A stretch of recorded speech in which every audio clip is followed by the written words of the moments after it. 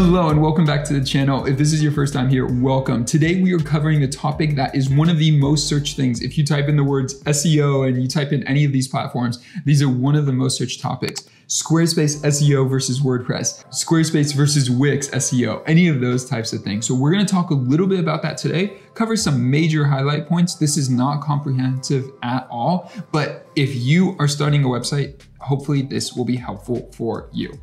Now, just before I begin, I do want to say, please like and subscribe and hit that notification bell. Number one, if you hit that like button, it tells me that you got something valuable from this video, even if it's just one thing. It also tells YouTube a lot of stuff for the algorithms, but for me, it tells me that you found one thing valuable in this video, and I would appreciate that. Okay, so let's get into this. I'm gonna keep this high level and we're just gonna touch on some simple points as we go across the page here. There's a lot that you could dig into for any of these topics, but let's start with the basics. All of these platforms are gonna give you a lot of control. So first and foremost, are they all SEO friendly? Yes. Is Squarespace? Yes. Is Wix? Yes. Is Webflow? Yes. Weebly? I don't know. Is WordPress? Yes. I don't know Weebly. I don't work with Weebly. All of these platforms are going to be great. It really just comes down to a few key features that I would recommend for a client.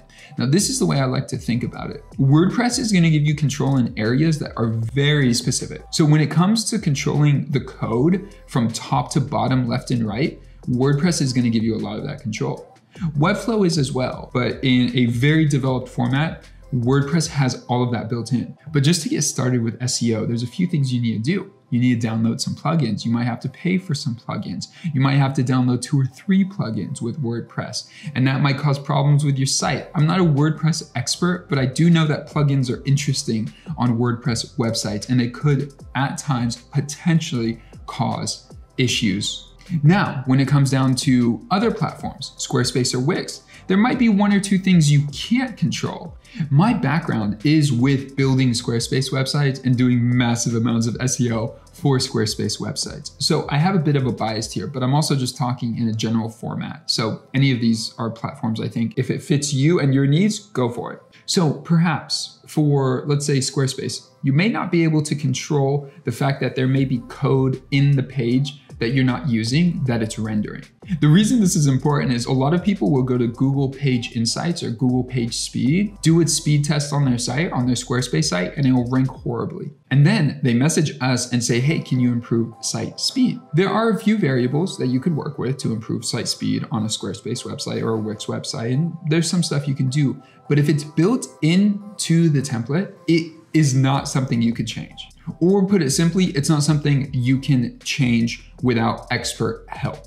And so in regards to that, a lot of people will diss Squarespace or Wix or other platforms for their SEO capabilities because of these things. But bear in mind that one of the things I find most valuable with SEO overall, and what I've seen with Google in my experience, a lot of this is like playing a game of chess and no one knows the rules. There are ideas, there are things that Google has mentioned that they go towards, but they use over 200 signals. This is what I've seen.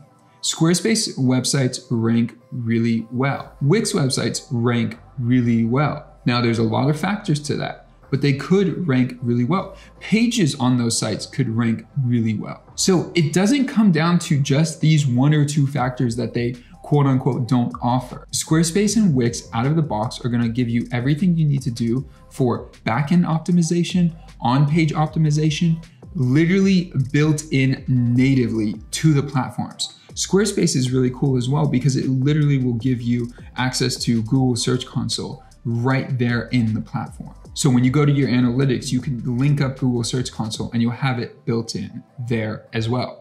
I personally recommend doing it both ways. So you do it in your website and you do it through Google Search Console, the actual website. But at the end of the day, they give you full-fledged ability with SEO. And you gotta consider when they're producing millions and millions of websites, and one of the most popular searches on Google is Squarespace bad for SEO. You gotta consider that they spend tons of money to make sure their code, the way they set up their sites, is most optimized, is best optimized for Google search and other search networks. Now, with that said, if you feel like you're tech savvy, you're producing a blog and you want to create your own site, Webflow might be the best way to go. It's a great platform. and it works really easily, and it's very easy to optimize for SEO purposes. They make it fairly easy to do everything as well with SEO. And at the end of the day, if you really want to take control, you could export all your code from Webflow and take it to your own hosting and platform and set up everything the way you want. If you're just getting started and you don't have a web developer and you don't have a brand and you want good design, but you don't even know where to start, or this is your first time ever launching a website, again,